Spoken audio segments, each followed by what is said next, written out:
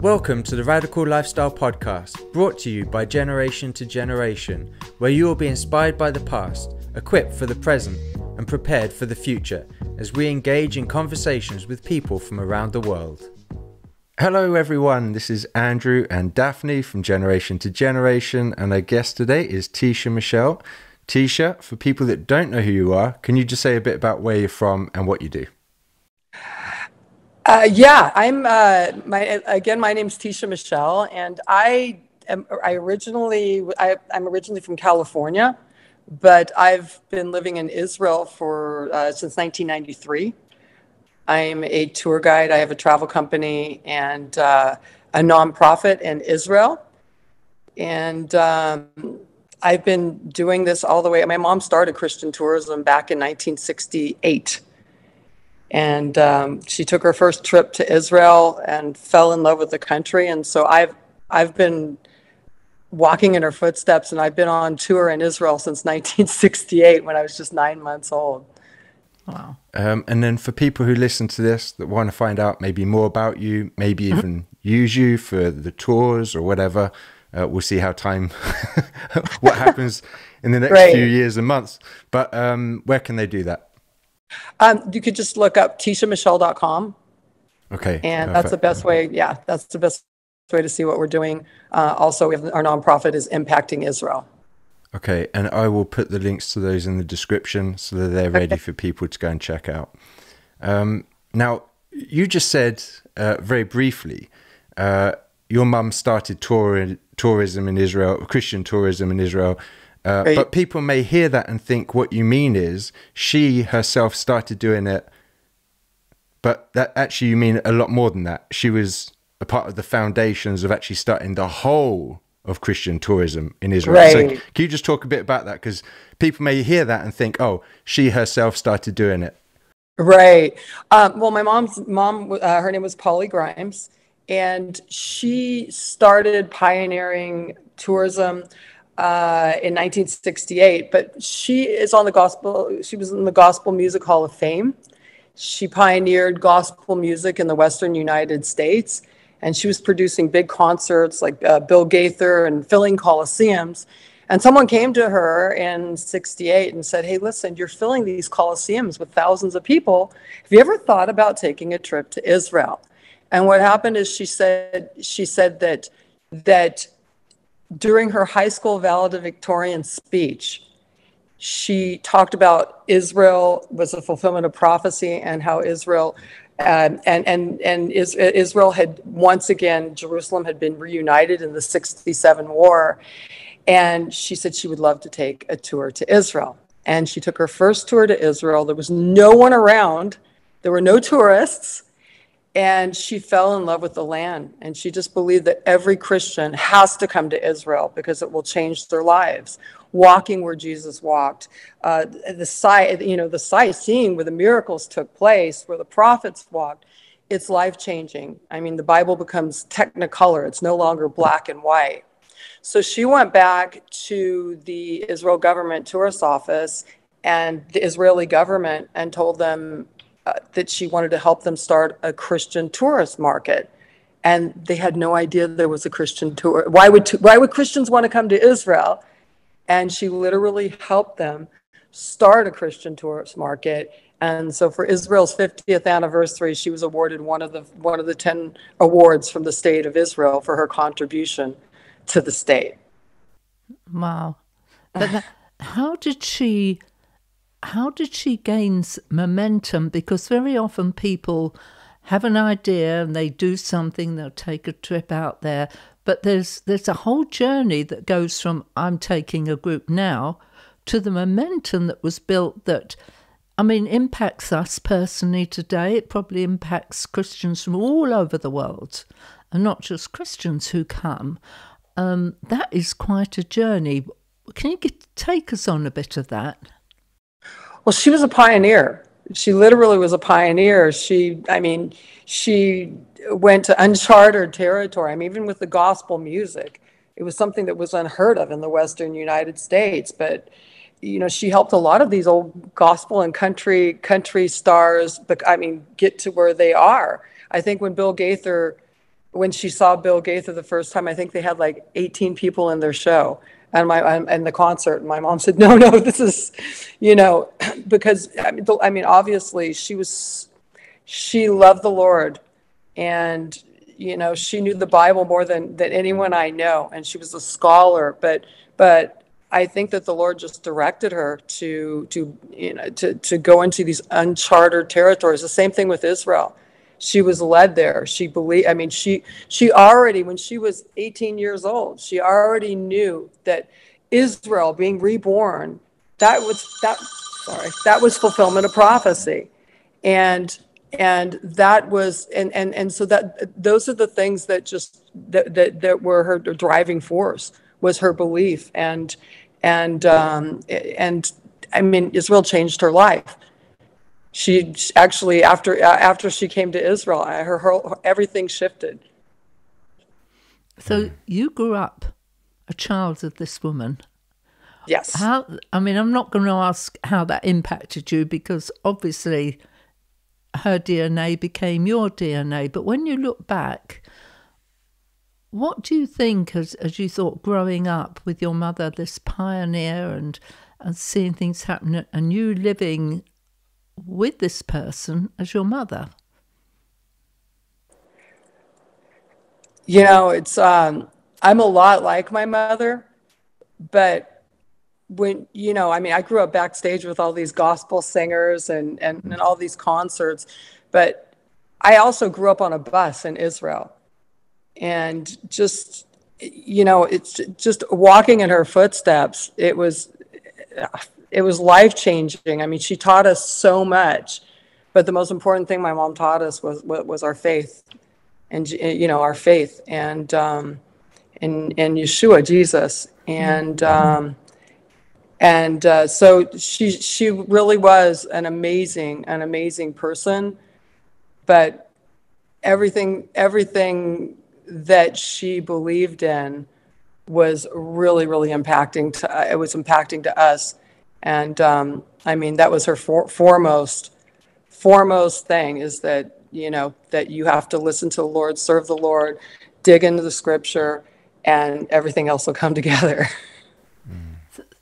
Often when children grow up with their parents having a passion, a mission, a profession, or whatever it is, they decide, no, not for me, I'm going in an opposite direction. This is not going to happen.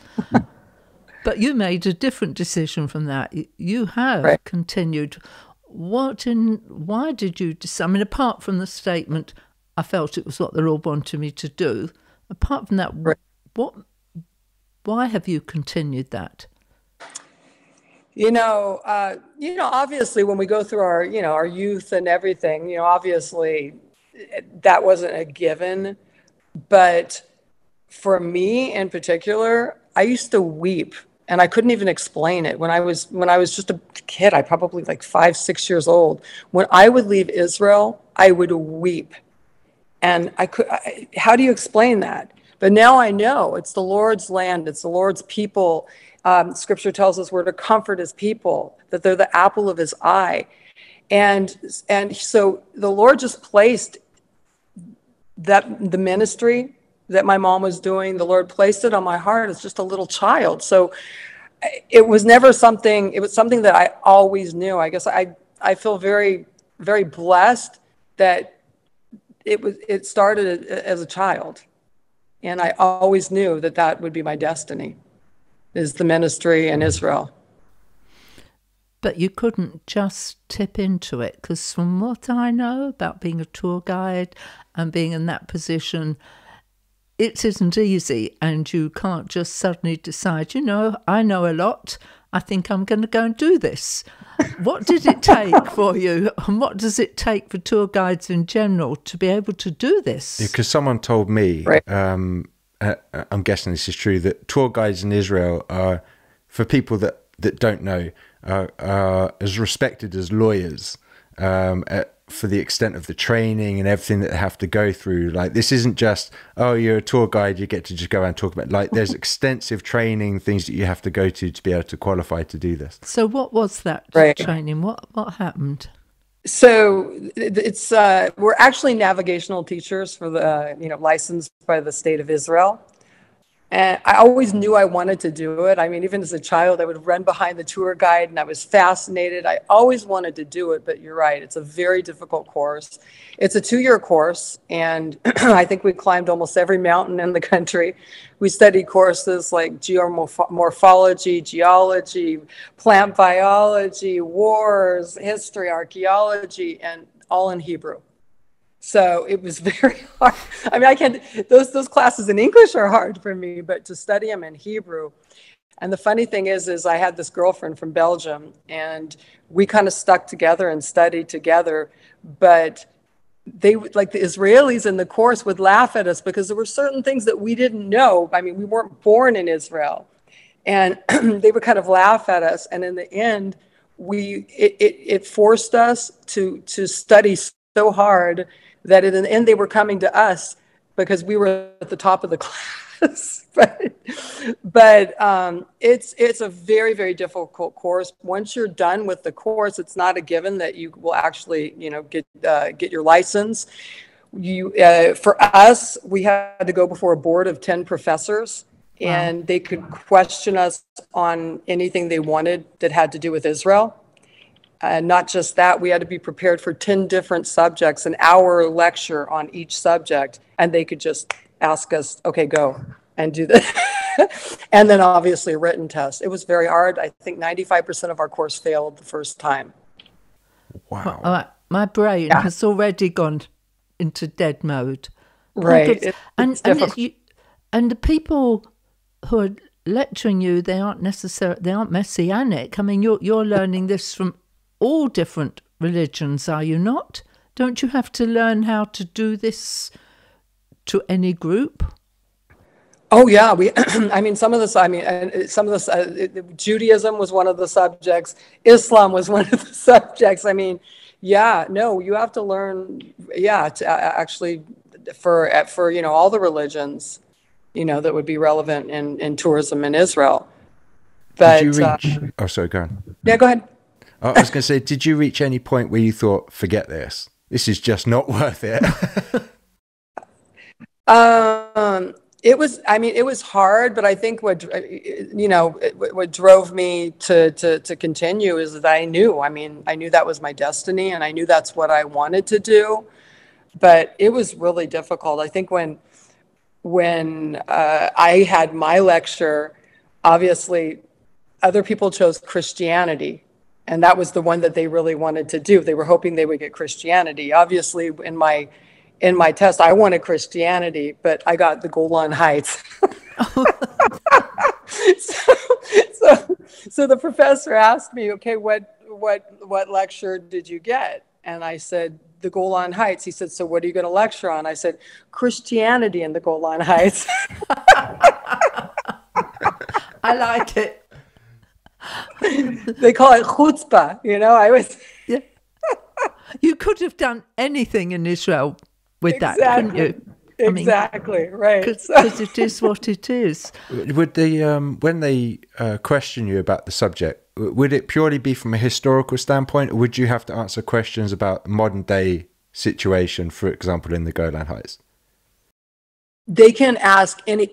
So you do your lecture, and they stop you, and then they have the liberty to ask all 10 of them any question pertaining to Israel. It can be anything, not just history. It can be anything, and you have to know the answers. And the difficult thing is they try to trick you. Are you sure? Yes. Are you sure? You're sure? Yes. How committed is she to this answer? Wow. I'm glad I finished that. It is crazy. I know that for a project we were doing, just for one session, we had a guide who was an Orthodox Jew, right? And he knew he was talking to Christians, right? Mm-hmm. We had to have him for one particular session of a documentary we made, and he knew he was talking to Christians. And I found it really interesting listening to him being a tour guide to Christians and translating it as he thought we needed to hear it. Oh, that yeah. must, yeah. So have you ever had groups that aren't Christians and you too have had to tailor what you're saying Sure. into a realm that you're not used to? How do you do that? You just learn. I mean, when you take the course, they don't actually teach you what to say. So everything, times and how to set up, the actual tours, but they don't teach you what to say. You have to take all the history and all the information, and you have to put it together yourself into what works for you. And, and that's hard, but it's trial and error. So you start with something, and then, and in life, just like life, you're constantly growing, you're constantly learning. And so you add things.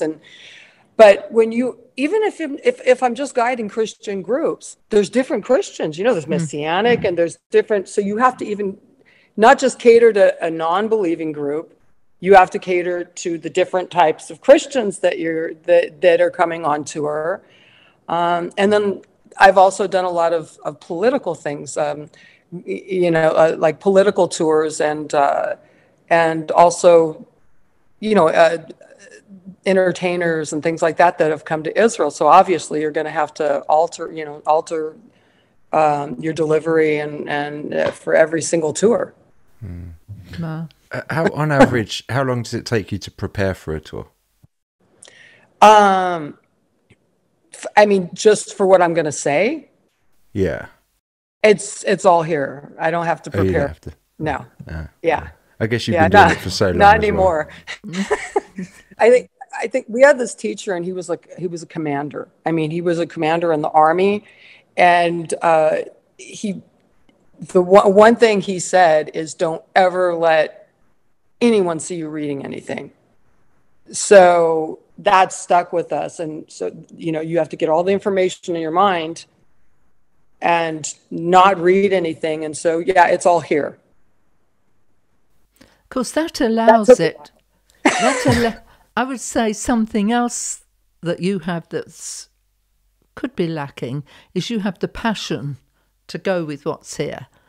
And that passion is what is catching. I mean, we have been on a couple of your tours, and it's the passion that we pick up. Without passion, it just kind of lands in the head, and that comes across now. And I would say if I had to have one moment that encapsulated you, and we've been coming to Israel 15 years, something, I don't know how long, but there's one moment that encapsulates you is when you stand on Masada and the bird flies onto your hand. I'm sorry, it's nothing anymore like it's not standing on the Mount of Olives and all of that. But when that was something that doesn't mean that's what I learnt most from you, but it's right. When feed the birds, Mary Poppins. No, not exactly, but I've never. It just is.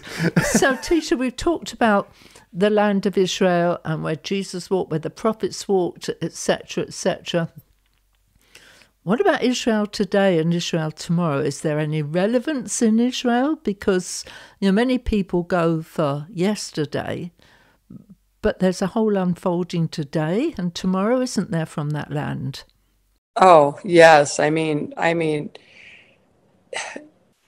Scripture is coming alive, and obviously, I mean, in 1948, when David Ben-Gurion made the Declaration of Independence and a nation was born, those are messianic signs. There's messianic signs all around us, and a nation was born 2,000 years later. Where do you ever see a nation born 2,000 years later in fulfillment of prophecy?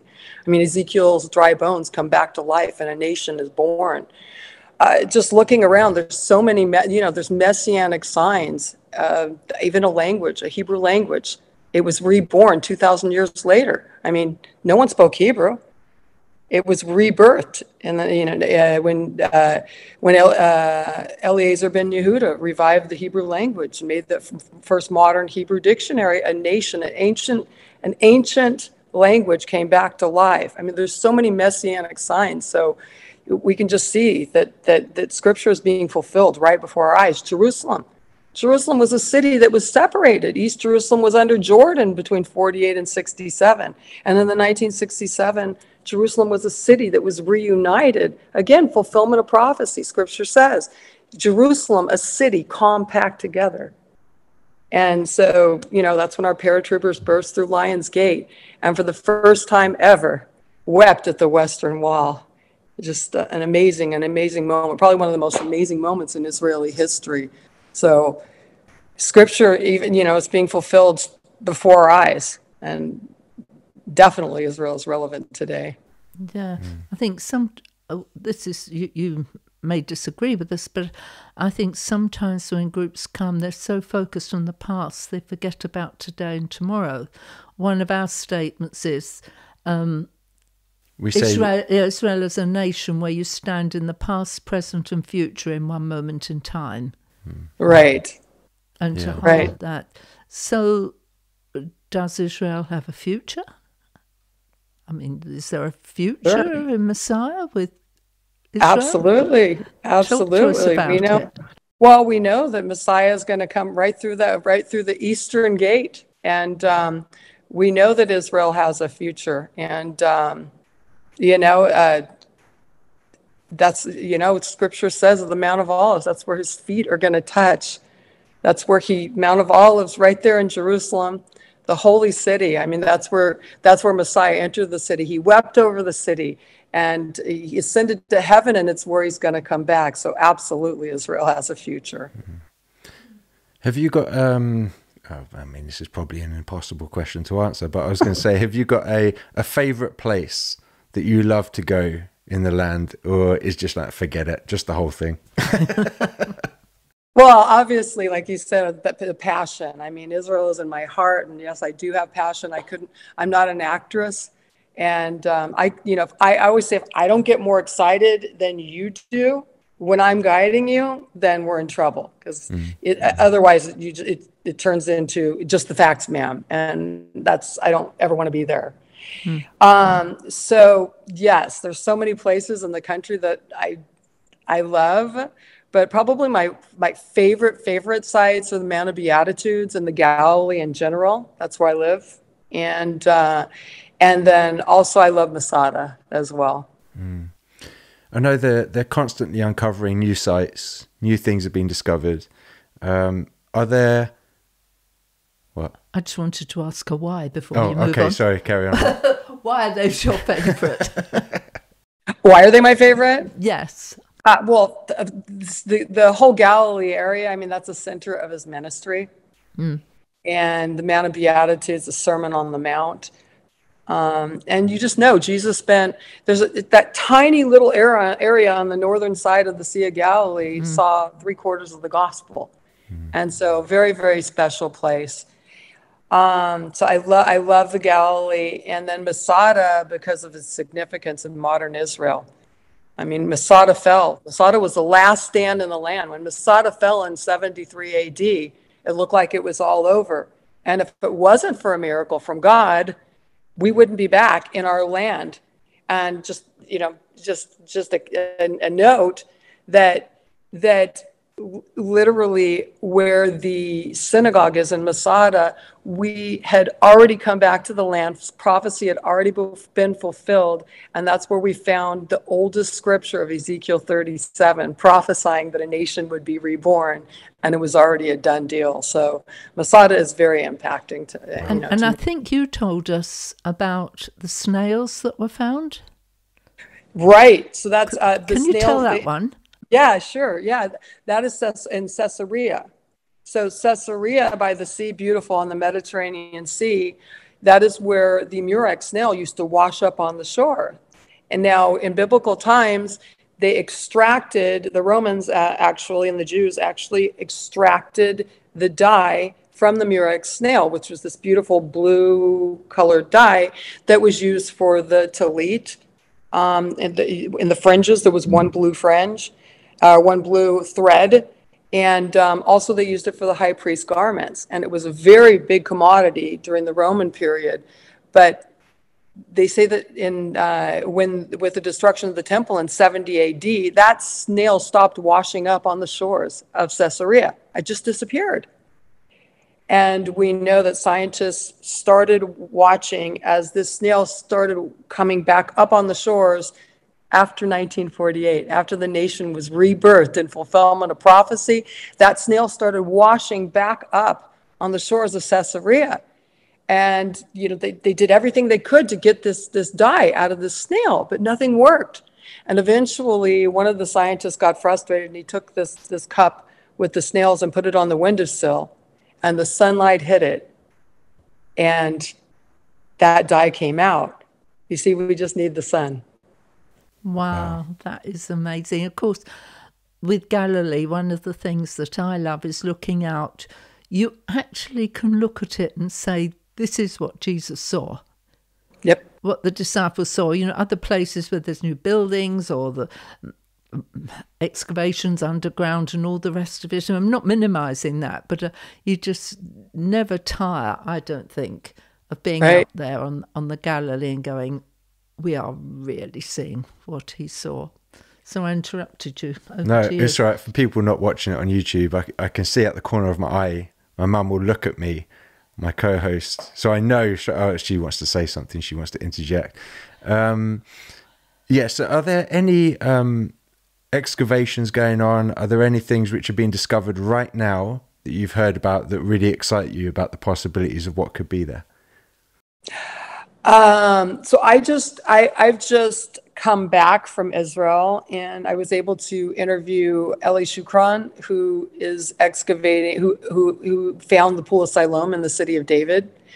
He also found something very significant, which has to do with a special perfume that was made. We know that the people of En-Gedi made this perfume, and he uncovered something that showed us about this perfume.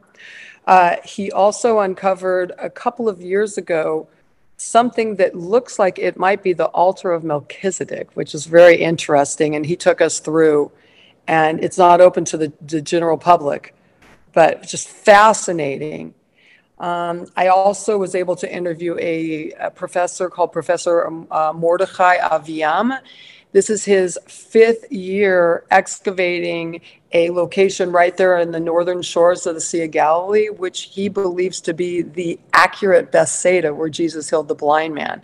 So there's, I always say it's like the world went to sleep, but we're still excavating and finding amazing things even today. Wow. Amazing. And this wasn't immediate. It was a few years ago it started, but they've also, from the city of David, the actual pilgrim's path has been uncovered leading up to the Temple Mount. I got that right? Yep. Yes, Ellie found that too.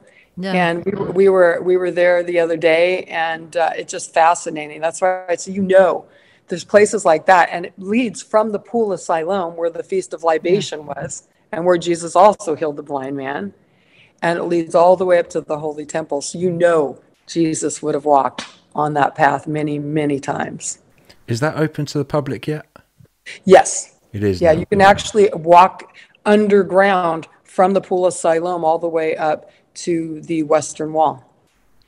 Now, one of the things that I think is our passion in people coming, not only is it totally transformational. I mean, people talk about experiential learning and don't really know what it looks like. Well, if they come on a tour with you, you get experiential learning, which is a total absorption of what's happening. But one of the things that we really, really want people to leave, not just knowing this all was or this is, but what is to come. And I don't think there is anywhere that you can really leave going, he is returning. I've seen the place. I know where his feet is. And I've seen prophecy fulfilled today. So I know he's coming back. And we take multi-generational groups. So we always have children, young people. And I love to take them to the Mount Zion Hotel.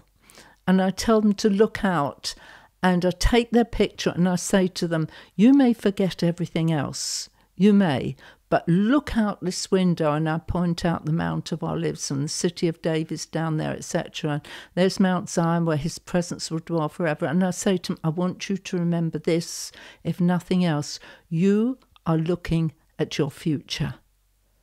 And we take a picture of that window. But to us, if people don't leave knowing, hey, he's coming back, we feel we've missed it. And something that will make you laugh that we do when we're on Huss Promenade. Huss Promenade, right? Yeah. And everybody's looking out over Jerusalem. We say to them, look at the sky. What do you see? And they're nothing, because it's just all blue. A few clouds. Well, if there are any, maybe. And then they say, what? And we say, look, you're not seeing. And they're looking up again. We say, you are just not seeing what's up there. And then eventually we say, this is the most significant sky anywhere in the world. This is where the New Jerusalem is coming down. And the funny thing is, Tisha, they take their cameras out and start taking pictures of the sky. But to me, it's a story half told if they don't leave knowing what's coming. He's coming Absolutely. back. Absolutely. What would you say about that? Oh yeah, I mean, it's just, that's obviously that is the most important thing that they need to know in going to Israel. But like you said, I mean, from that location, that the scripture says that the Lord abides in Zion. It says that's his resting place forever. That sounds like a long time. And, when you're up on that mountain or the Haas Promenade or even Mount Zion, you can see those three valleys. And those three valleys of Jerusalem, one is the Kidron Valley, where God's going to judge the nations on account of how they've treated Israel. So that's where judgment's going to be. The other valley is called the Cheesemakers Valley or the Tyropian Valley. And then you've got the third valley, which is just under Mount Zion, which is the Valley of Gehenna. Now, those three valleys form this. And that, if you know Hebrew, is the Hebrew letter Shin. And you might see on every mezuzah and every prayer box and every door, you will see Shin. And that stands for Shaddai, God Almighty. Now, not just did the Lord write in Scripture that he has implanted his name on Jerusalem. Literally, you can see from an aerial view, those three valleys form the Hebrew letter Shin, and they enwrap Zion where the Lord abides. And so it's just amazing. I mean, he's even implanted his name on Jerusalem. That's how significant it is to him. There may be people listening as we come to a close. You want to say something? So I'm getting that look again. I can see it at the corner of my eyes. Go on. No, go on. Well, I can end with mine. I didn't want to close without addressing the issue of anti-Semitism rising across the earth, because while we're enthusing and come to Israel and all of this, I don't want to ignore the darkness that is rising over the earth as far as anti-Semitism that is affecting every nation, and most people will meet it at some point. How has this affected you, and how has it affected people you know? I mean, thank God it hasn't affected us. But I know that hate crimes for Jewish people all over the world are on a rise, and it's absolutely devastating. But I mean, thank God, we don't see that living in Israel. We don't see a lot of anti-Semitism, but worldwide it's on a rise, and we just need to pray, because it's devastating, very sad. Why do you think anti-Semitism is rising? I think it's a spiritual thing, actually. Yeah. Yeah. definitely. Sometimes people say, "Oh, they don't even know why they hate." Yeah, well, we do, yeah. But sometimes people take a step back and they say, "Oh, we're not getting involved," or there was just a vote in the UN, I think last week, about Jerusalem, and America and the UK abstained. And from our perspective, there is no abstaining, because abstaining always means you side with the abuser 100% of the time. And I think people listening that may be able to go to Israel, you may be able to go. Nobody knows what's happening or when, but we all have a part to play wherever we are in this planet, of standing up, speaking up, and of working with Yeshua for the protection of the apple of his eye. And so I just wanted to bring that up to date. But I hope people listening, I hope personally Israel's going to open up.